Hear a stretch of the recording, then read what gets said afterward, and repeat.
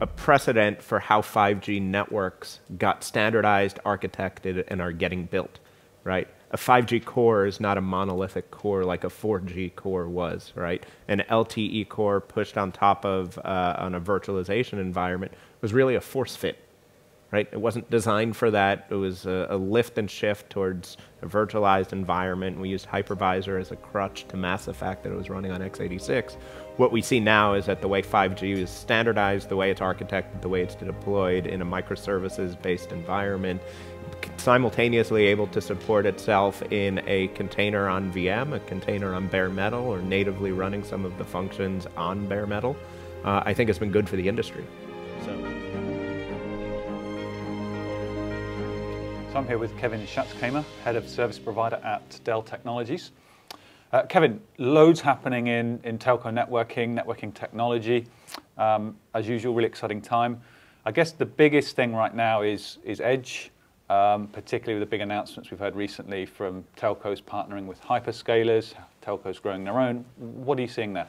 Yeah, I think the Edge is a developing business model, not necessarily a technology model, but a business model continues to accelerate, and I think that's good for the industry. I think that we've had an over-rotation to the belief that everything can move to big centralized data centers and public cloud, and even public cloud providers are realizing that there's a set of experiences that we're looking to enable from an industry perspective that demand lower latency, that are more data-driven, more interactive, and more sensitive to distance between application and end consumer of that application, that we're seeing this decentralization happen in a way that I think is paced to suit use cases and to be able to enable the industry to move both quickly through these partnerships with public cloud providers, but also strategically with a little more foresight into what use cases will be telco specific and opportunities for telcos to differentiate themselves with their own offerings.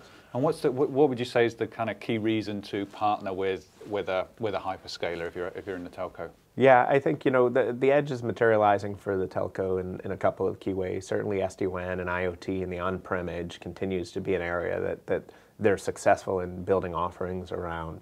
I think for their own edge in terms of the transformation of their own facilities, all public cloud providers that are successful today started with a lead application and lead use case that helped them to establish and build the scale that they needed to then turn it loose on the industry from a consumption basis, right? So for Amazon Web Services, that use case was really the retail platform, right? Once Christmas passed, the scale of the platform, the need for the scale of the platform decreased, so we started to sell off excess capacity.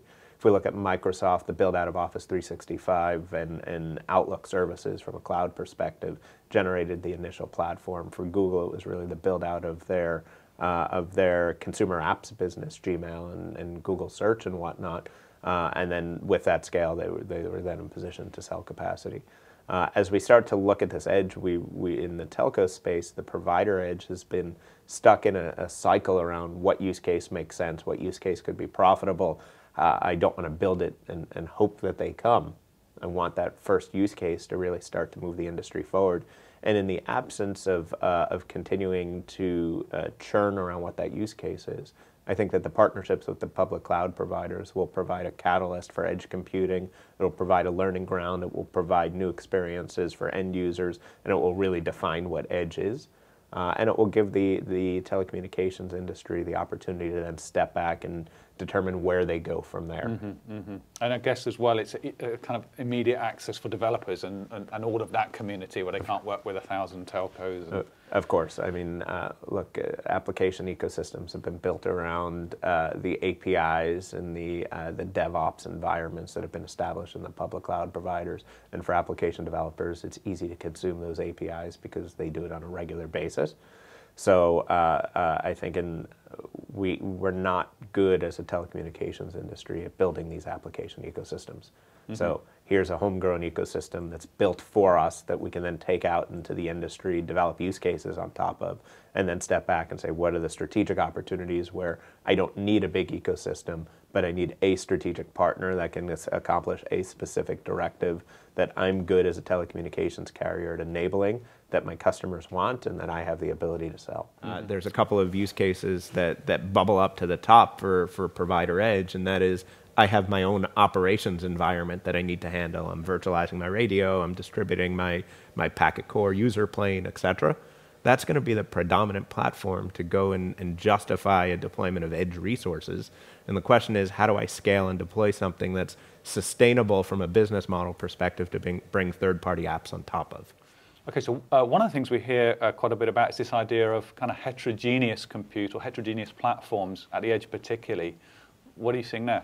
Yeah, I think, I've given presentations in the past entitled Embrace Heterogeneity, because I think we've swung wildly as an industry towards only thinking about x86, and while Intel Xeon scalable processing is absolutely key for enabling this ecosystem, and technologies like DPDK are important, I think that there's growing recognition that there's a set of accelerators that exist inside of platforms, whether they be FPGAs, whether they be GPUs, whether they be smart NICs, whether they be accelerators into the storage, into access to storage, et cetera, that are all really important for being able to optimize applications and services that run on top of server infrastructure at the edge. I think that what public cloud has done well is built a homogeneous model that's repeatable. But what we see at the edge is that this repeatable homogeneity model just doesn't suit for what is a very wide range of use cases in which we don't have immediate access to infrastructure, we can't visit these sites frequently, and the length of use of services can vary pretty wildly. So when we talk about this heterogeneous architecture, it's both a technology conversation, it's a business conversation in terms of what do I deploy there, and it's an operations conversation because operating heterogeneous infrastructure is not easy. So it's interestingly an entire problem space that's not been solved in public cloud. Mm-hmm. And do you have an idea what a heterogeneous infrastructure kind of looks like in a physical sense, how it's configured? Is there a model there? Yeah, I mean it's GPU enabled servers, it is FPGA enabled servers, it's SmartNIC enabled services, it's storage class memory, it's solid state drives, it's spinning drives, it's single socket, it's dual socket, so it's just about everything we have in the portfolio, which is why I said that the breadth and depth of our portfolio that we have is such an important asset for us. Certainly there's opportunities for us to build form and specific platforms for telecommunications, but this is a scale play more than anything else. And having a wide range of portfolio that is able to match application use case is really important. That homogeneous architectures at the edge are for large degree dead, because the complexity of the use cases that will demand the infrastructure are going to change and swing so wildly and vastly. And we've had conversations with one carrier actually here in Europe who dropped 90 use cases on top of us and said, give us one platform to go deploy it. And oh, by the way, these use cases are going to ramp up over the next 2 to 3 years. So we want to deploy the infrastructure once, get it right the first time, and do a pay per consumption type model. And the use cases were everything from extremely low latency things connecting once a day to massive transcoding at the edge. And the infrastructure to support that is just not possible. So I like your point about the ecosystem and the sort of service offer. Tell us a bit about how that translates down into, I guess, real world in terms of, for example, locations and facilities and the hardware offer that you will put together.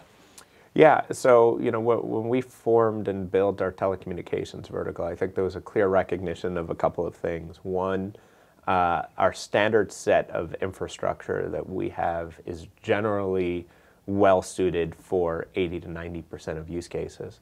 Number two is that there's about 10 to 15% where commodity standardized x86 architectures from Intel need to be optimized for the particular environment, whether it's the environmentals that need to change, whether it's the form factors that need to change, NEBS compliance, DC powered, front-facing ports, et cetera, to really meet the facilities requirements that the telecommunications industry has. And then that's another place where we work very closely with Intel to be able to define and develop those new systems. And then thirdly is that there's a specific set of capabilities and ecosystem that we need to build around both 1 and 2, our standard platforms and our telco-specific platforms.